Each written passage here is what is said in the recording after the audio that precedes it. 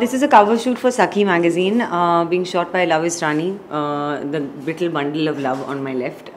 मैं इनके साथ पहली बार शूट कर रही हूँ उनके स्टूडियो में. It's been really fun so far. Under this very big blazer मैं अपना बहुत ग्लैमरस आउटफिट पहन रही हूँ जो आप मैगजीन के कवर पे देखेंगे. तो उसका शूट चल रहा है. मैं लोग आपसे जानना चाहेंगे कितना मुश्किल होता है, कितना आसान होता है एक सेलिब्रिटी के साथ में फोटोशूट करना?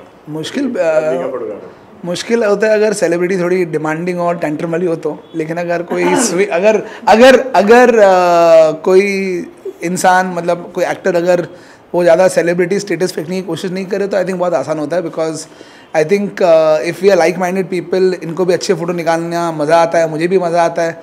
सो आई थिंक जो मेरी पहली कॉन्वर्सेशन इनके साथ हुई 4 दिन पहले, उस दिन वो एक आइस ब्रेकर हो गया और हम श्योर थे कि भाई हम अच्छी शूट करने वाले हैं. तो आई थिंक वो एक रैपो होना बहुत ज़रूरी है और अच्छा रैपो होता है तो शूट अच्छी ही होती है. Nobody can stop it. और क्या किस अवतार में दिखने वाली है उसके बारे में थोड़ा बताइए. इस शूट में हाँ जी. बहुत काफ़ी ग्लैमरस है, बहुत एलिगेंट है, बहुत काफ़ी कलर्स हैं इसमें, बहुत स्ट्रॉन्ग हैं. तो सखी का जो टारगेट ऑडियंस है वो इतना वाइड है, इतना मतलब मैं उनके मतलब उनको रीच करने की कोशिश करूँगी एक बहुत ही ग्लैमरस लेकिन बहुत क्लासी अवतार में. एंड कितना मुश्किल आपके लिए, कितना मुश्किल है फोटोशूट और कितना आसान है?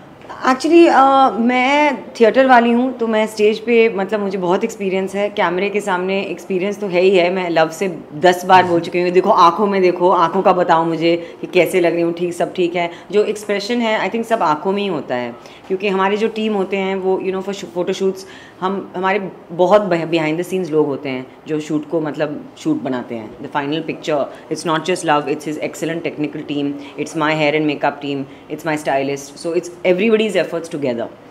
एंड जैसे कि बात करिए तो मतलब डियर जिंदगी को लेकर भी, आपके किरदार को लेकर भी काफ़ी लोग तारीफ कर रहे हैं, बहुत अच्छे रिव्यूज़ आ रहे हैं, बहुत कॉम्प्लीमेंट्स आ रहे हैं. तो क्या कहना चाहेंगी आप इसके बारे में? Thank you so much. Thank you for all the love, thank you for all the appreciation. This is there's going to be lots and lots more, so please keep watching and please keep appreciating. And और कोई upcoming projects आप share करना चाहेंगे? I have a film coming out next year in March, April called Shehjar. I play the lead. It's about a Kashmiri family that comes to Bombay. It's directed by Nikhil Alag.